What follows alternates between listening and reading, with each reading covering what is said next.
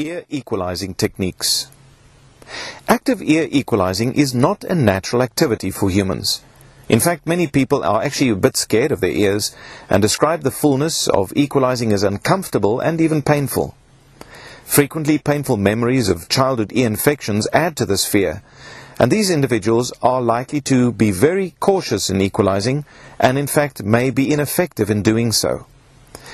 The confusion surrounding ear equalizing is made worse by the fact that it's hard to describe, because how hard should you blow if you're supposed to blow until the ears equalize, as such as with the Valsalva technique? And what would successful ear equalizing sound like? Divers should also be told specifically to not Valsalva or hold their breath during ascent. And so when instructors try to explain this to divers, particularly novices, it becomes rather difficult to put this all together. Also bear in mind that divers that appear rather squeamish about equalizing their ears may actually suffer from low-grade anxiety and be more prone to panic underwater. The purpose of this article is to introduce you to several techniques of equalizing that you may not necessarily know about or may not have bothered to practice. Only the most common and useful ones have been listed, to provide divers with a number of options, as some people may respond better to one particular technique than to others. The techniques include swallowing or yawning, voluntary eustachian tube opening, Valsalva, Toynbee, Frenzel, and twitching. Swallowing and yawning is the natural way in which the middle ear equalizes. Middle ear infections in childhood are largely the result of failure of these normal mechanisms. Even in sleep, equalizing occurs about once every 5 minutes by means of swallowing. It occurs almost every minute while we're awake. Voluntary eustachian tube opening. Some individuals have the knack of opening the eustachian tubes voluntarily by a kind of twitch in the throat or an invisible yawn. Many professional divers eventually master this technique. Valsalva. Perhaps the most popular equalizing method is the technique described by Antonio Maria Valsalva in 1704. It involves blowing against a pinched, blocked nose so that air is forced up into the eustachian tubes, thereby equalizing the middle ear. It can unfortunately be performed too forcefully, leading to inner ear problems. Therefore, the safest recommendation to divers is to blow no harder than it would be to inflate a large balloon, and never to perform an uninterrupted effort at equalizing for more than 5 seconds at a time. Toynbee. Joseph Toynbee described a technique of pinching the nose and swallowing simultaneously. The act of the soft palate and adjacent muscles then opens the eustachian tube, while a pressure wave in the nasopharynx moves air in and out of the middle ear. As a result, it's a very sensitive test for eustachian tube dysfunction, as only a small pressure is required. Frenzel. A German flight surgeon, Hermann Frenzel, described this technique for the benefit of Stuka pilots in World War II. It involved moving the tongue backwards, quickly, against the soft palate, thereby creating a pressure wave, as well as positioning the muscles for easier equalization. The technique is best when combined with pinching of the nose. The best way to teach this technique is to have the subject say kick or hick in the back of the throat while pinching the nose. It's a very gentle technique and therefore very safe. We have found that people who struggle with the Valsalva technique often do very well with the Frenzel technique. Twitching. This is a good technique to get people started who are unfamiliar with equalizing or nervous about equalizing. While pinching the nose and gently blowing, the individual turns the head rapidly to either side. The ear facing towards the front generally is the one that equalizes. The technique can be repeated for the other ear. Several techniques assist divers with mild equalizing problems to get them resolved whilst diving. The first is head tilting. This technique corrects asynchronous equalizing, in other words, where one ear equalizes faster than the other. Many divers find one ear is more difficult to equalize than the other, and by tilting the head so that the slower or more difficult ear points upwards, it makes the eustachian tube more straight on that side and thereby makes it easier to equalize.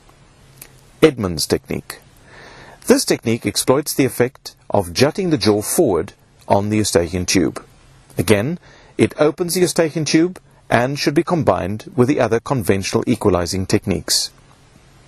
Lowry technique. Another combination was described by Christopher Lowry and may be useful in improving equalization in general. It involves pinching the nose while blowing against the blocked nose and swallowing simultaneously. It's a bit impractical to do with a regulator in place, but it can assist with the discovery and improvement of equalizing techniques. Lastly, there is a device called the Otovent that is distributed by a company called Invotech, and they may be located on www.invotech, spelled invotec.net, and is marketed as the Otovent. The Otovent has been promoted for the prevention and treatment of otitis by treating negative ear pressure caused by Eustachian tube dysfunction, particularly in children. The device is made up of a nozzle and a balloon and is very useful to train novice divers about the correct amount of pressure that it takes to equalize. It also verifies effective attempts at autoinflation. Regular practice seems to improve general ability to equalize. In addition to equalizing techniques, several known factors may compromise Eustachian tube function and should be avoided or treated. Many people display low-grade allergy towards dairy products, and thus avoidance of all dairy 2 days prior to diving may provide significant relief for them. Some people have very sensitive nasal passages. These are people who, for instance, might tend to predict the weather changes or sneeze when they put their feet on a cold surface. For them, preventative use of nasal decongestants may make a big difference. Physical obstructions in the nasal passages are not uncommon, particularly related to so-called polyps or skewed nasal septum. Corrective surgery may be a legitimate and effective remedy in these cases. Then there's inflammation of the nasal passages. This clearly would also compromise the ability to equalize. Smoking and head colds would be classic causes of inflammation of the nasal passages, and it may predispose people to sinus and ear barotrauma. It should be remembered that the ears are really the safety net also for the lungs, and therefore if one is congested in the nasal passages and ears, it's not isolated, and frequently there would also be some blockage and inflammation in the lungs. However, whilst blockage of the ears would only result in pain, or maybe even a perforation of an eardrum, lung problems could be far more significant. Finally, chronic use of nasal decongestants may result in a phenomenon called rebound congestion, which will actually make equalizing problems worse. The two most commonly prescribed medications are pseudoephedrine tablets and oxymetazoline nasal spray. Both are chemical relatives of adrenaline or epinephrine, and they narrow blood vessels and thereby reduce engorgement or swelling.